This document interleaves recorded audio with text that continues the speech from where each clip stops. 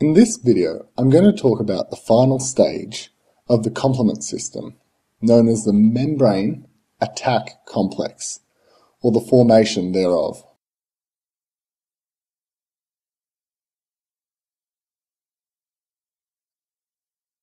Now, in the alternative pathway video, we looked at how C3b, which is common to all the pathways of complement, causes the formation of C3b, BB3B. This is important because it's a C5 convertase, which, if you haven't guessed, means it converts C5 into C5a and C5b.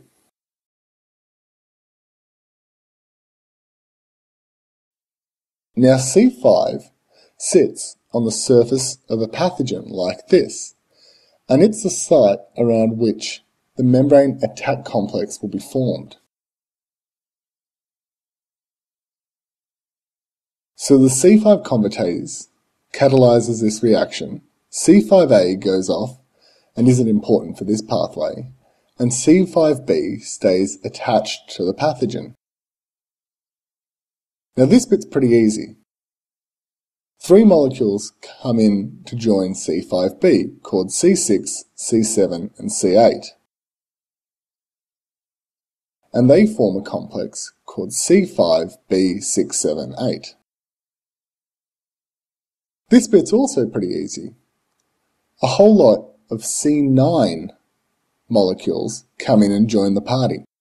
Now, as many of these can come in as is needed. This is usually about 10 to 16 molecules of C9, and this forms the membrane attack complex. I'll draw out how it goes together here.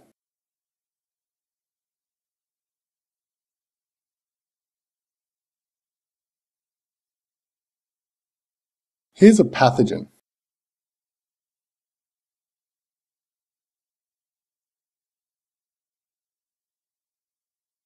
And on its surface is the molecule C5b. Now the first 3 molecules to join this line up with C5b, and they're known as C6, 7 and 8. Then a series of C9s polymerize into this ring formation.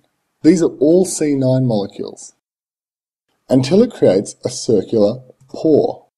Now these pores compromise the membrane integrity of the pathogen, and if enough pores form, then the pathogen will die. And that's how complement helps protect the body from pathogens.